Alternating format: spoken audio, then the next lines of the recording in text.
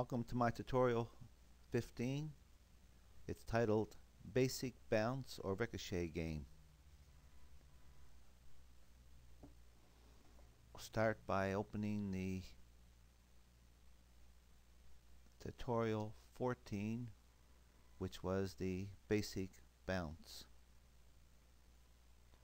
Open up your actions panel by selecting the first frame in the actions panel, and I want to change the starting position of our ball from 100 down to 50. Close your panel, back on scene 1, open a new symbol, call it Angle Indicator, A-N-G, capital A, capital I-N-D, underscore MC. Pick up your rectangle tool, keep the black stroke, and pick up a fill color of your choice, and make a rectangle like that. I'm on 100% scale, and that's probably 2 centimeters. Go back to scene 1. Select your buttons layer. Make sure all the other layers are locked. Insert a layer. Call it Angle Indicator.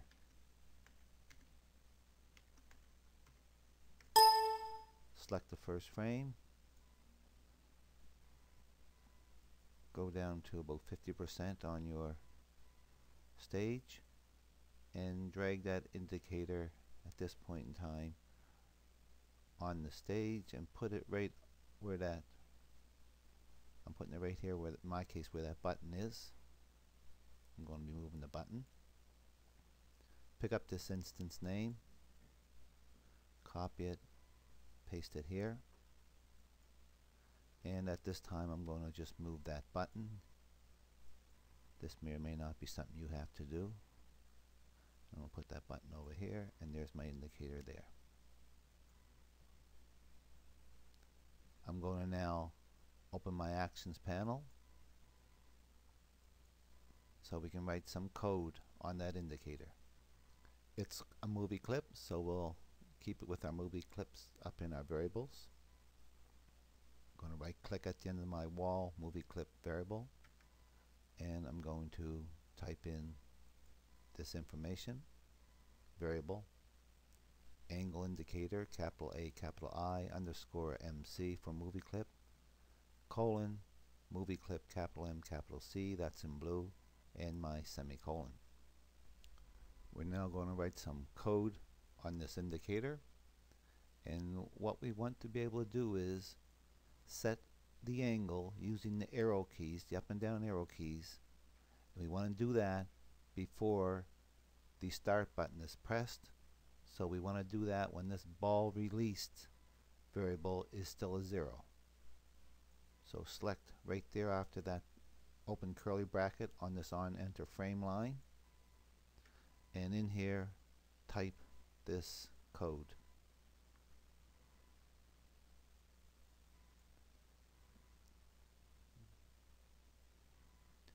And it says, I'm just going to open my panels up so we can go through it.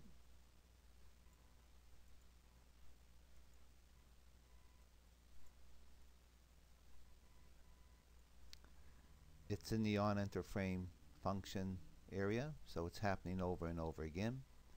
And the first part of it is an if statement.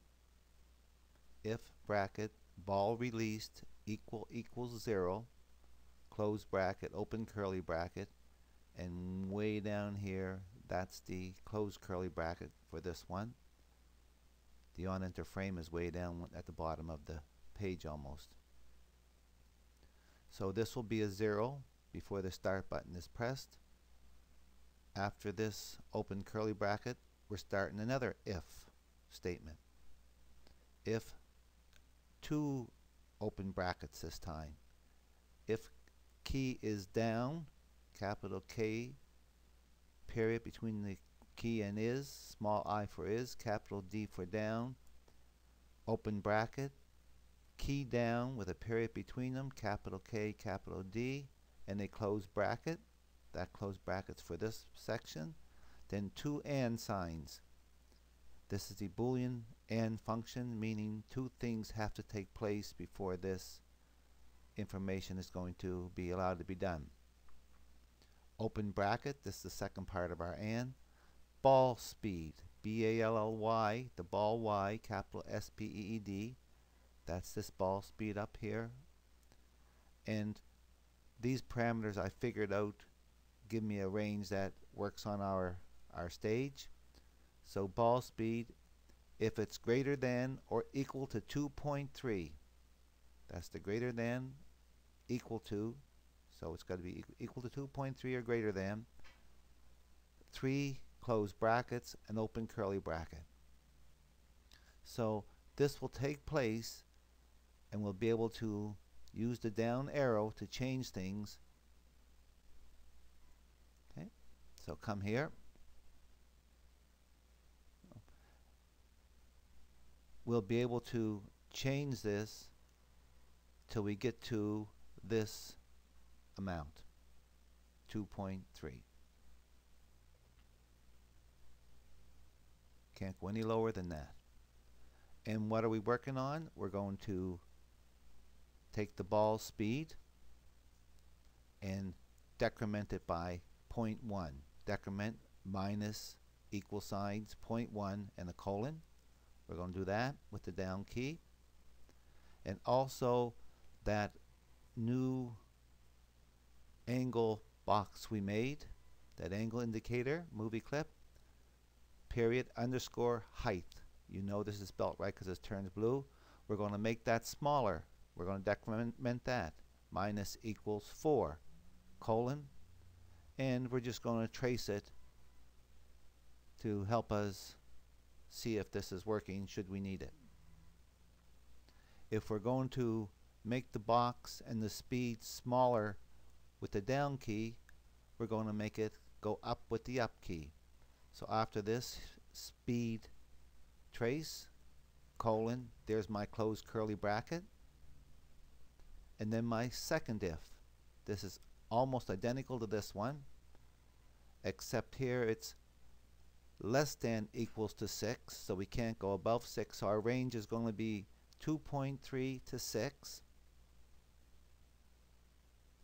And here we're going to increment the y speed plus equals by 0.1, and here we're going to increment that angle indicator by plus equals 4, and there's my colon, and again we're just going to trace that, and here's my closed bracket, so there's 2 closed brackets here.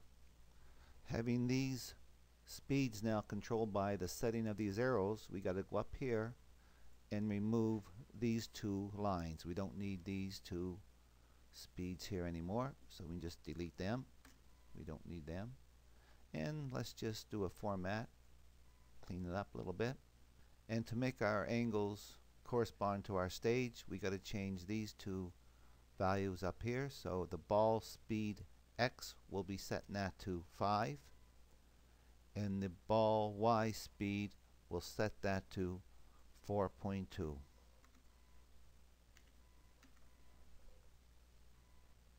We want to go down to where we hit wall 2, right here, and we want to be able to, when we hit that wall, to make sure that the speed of the Y is reversed.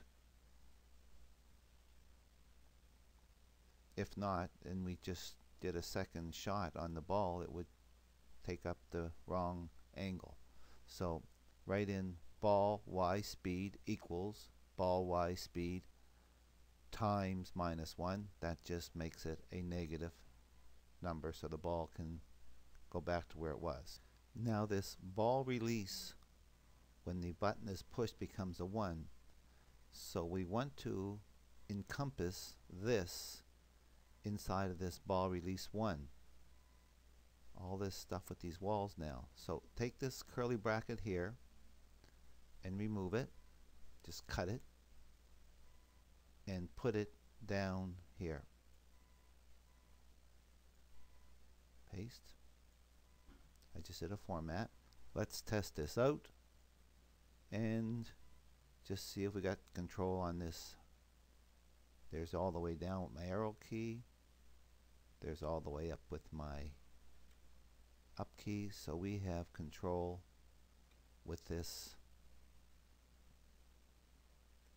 Mine is 2.3 here. That's the minimum I'll have. And the maximum is going to be based on this 6.09. Let's go back to scene 1. Open a new symbol. It's the target, T-A-R-G, capital T, underscore MC. Select frame 1, pick up my rectangle tool, black stroke, yellow fill, and make a target.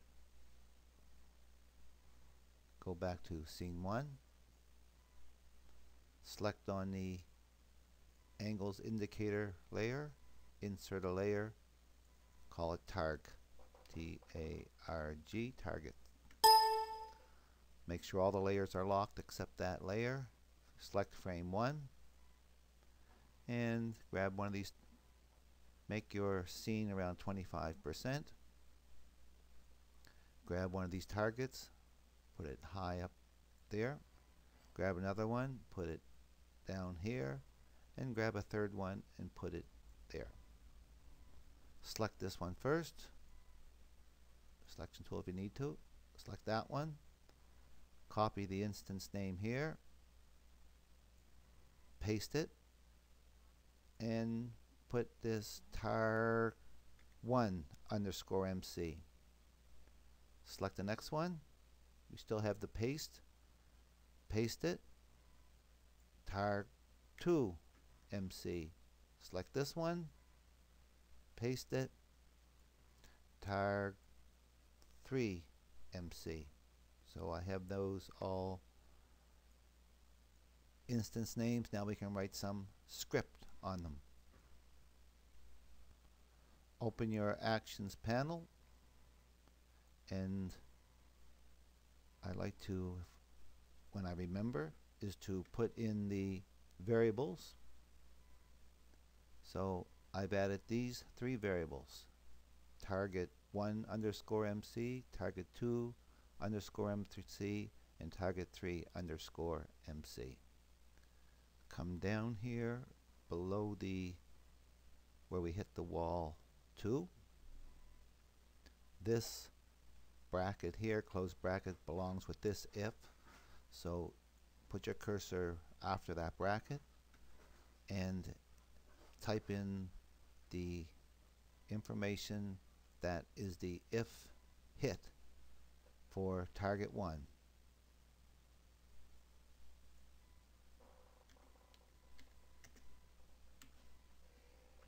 It says if bracket ball underscore movie clip MC period hit test target 1. By now that format is probably stuck in our heads. I'm doing a trace statement, says hit 1, and we want to do a few things when we hit this target, similar to when we hit the wall. We want to make the movie clip for the ball invisible. Want the ball to disappear. We want to make the movie clip for the start button to come back so you can use it again. We want to reverse the direction of the y-axis so we can shoot another ball that goes down and not up. And we want to be able to not go right into this function loop here until the start button is pushed, the same reason as this one. And we want to make the target we just hit disappear. So let's give this a try. And that's target 1 there. It's relatively high on the stage, so I think I have to go up with my angle button. I just push the arrow up, hit the ball. The ball's going to hit way back here. And if I hit this,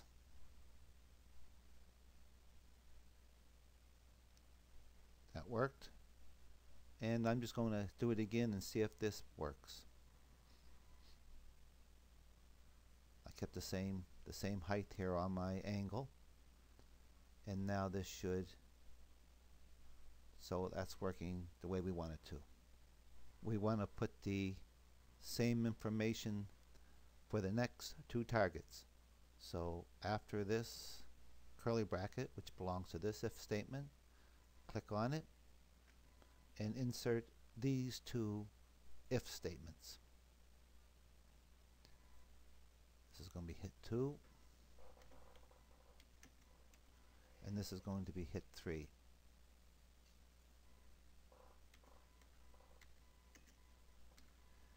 You could have just as easily copied this and pasted it, and copied it and pasted it, whichever way you find easier. And as long as if you're copying and pasting, you make sure that this becomes target 2 and this becomes tar 3. Let's go back to scene 1, and I'd like to do something to put like a gradient on this indicator. So select the indicator layer, insert a layer and call it text, the text layer, and let's make it a little bigger so we can see it. Now I gotta find it. There it is. And I'm going to start by selecting this first frame of this text layer, my line tool, and I'm going to make a line as long as it's a little bit longer than this. There's a line. I'm going to click on it, right click, copy it. I'm going to paste it in place, drag it down, paste it in place, drag it down. I'm going to make 10 of these. I have 10 of them, I believe. I'm going to pick up my selection tool and highlight them. I'm coming over here to my alignment panel.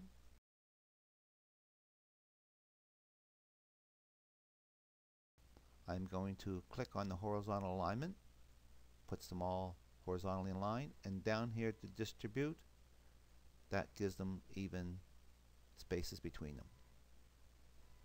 I'm going to drag this over on top of my, right on top of my indicator, and tab it up. I have to tab it up to get it centered on that. And that's pretty good for me right there. I got 1.5 spaces on the bottom and 1.5 spaces on top, roughly. Okay, let's just give this a quick try and see how much adjustment we have to do. I'm using my arrow key up, and I got to at least expand them so that this is up in here, not too much. I'm going to do that by grabbing my free transform tool, and I'm going to just lift this straight up. Now I got to recenter it, so select them all again and tab it down. I have roughly a little, almost 2. Let's test this. I'm going with that. That's good for me. And I want to just put some text on here to say max. So I'm grabbing my text tool right here, in red. Static text, I'm writing max.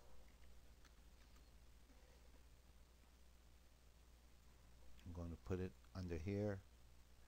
I'm going to copy it and paste it and put it up there, and I'm going to put a min over here. Okay, let's give this one more try. Test my movie out. They go down to a minimum, not quite centered. Go up to a maximum. I'm alright with that. Let's shoot a ball. We should get this target up here.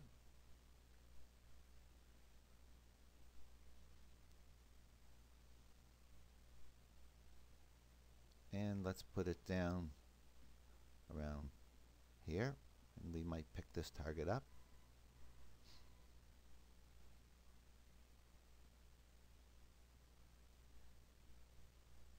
We might be a bit low. We're a bit low, so we'll just get another shot. We got to go up a little bit.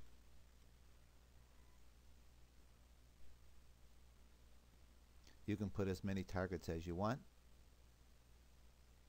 In the next tutorial, I'll do the same thing with some moving targets. I'll just continue from here with, I'll continue on from here, and I'll have a moving target.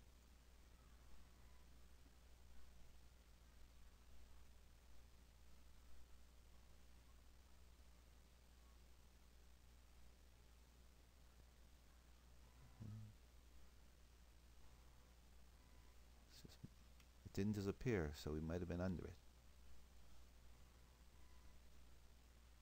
We must have hit the blue, the ball must have right here, because it's actually a square. It might have hit here first.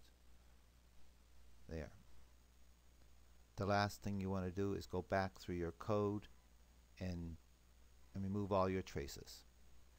If you look at my tutorials 3 redo and 4 redo, they'll tell you how to keep score, and you could work that into your action script so you can tally up a score if you wish. I hope you learned something from this tutorial, and I hope you use what you learn.